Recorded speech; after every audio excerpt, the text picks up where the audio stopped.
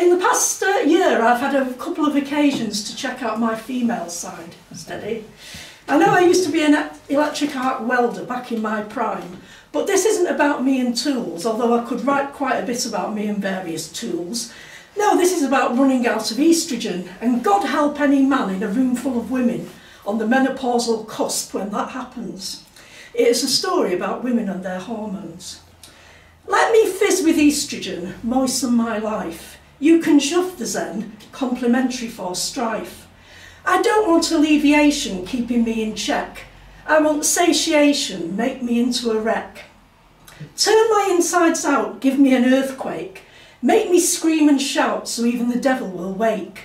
When my hormones are depleted, I become a Valkyrie. You'd better be seated or go for Harry Carey. The women hold the aces, bear the children. They can kick the traces better than men. It's not just a sisterhood, it's female knowledge. We are united in blood, women are courage. As oestrogen declines, testosterone surges. Don't wait for a sign, angry woman emerges. A lifetime of being told to be quiet. Decades of seething. Ladies, it's time to riot. Thank you.